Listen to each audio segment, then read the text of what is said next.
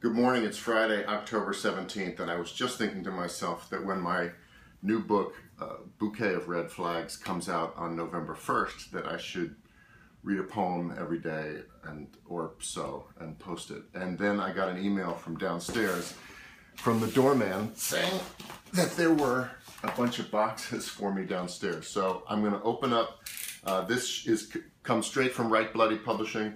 It should be my new book, Bouquet of Red Flags. I'm going to open it up and read a poem. This is the first time I'm seeing my new book out November 1st. And there it is. All right. Stalking the air.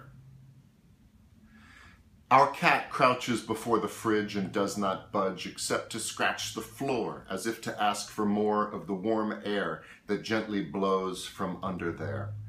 The price and consequence of making ice and keeping cold this old house's daily food.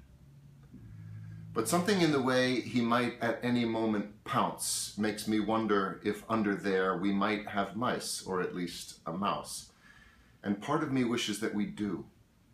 In my heart, I want to give him that, some tiny thrill with 4 feet and a tail to bat around all night and finally kill come morning. Lick bloodless and leave like some precious gift or warning outside the front door on the welcome mat. What greater gift than a mouse to a cat?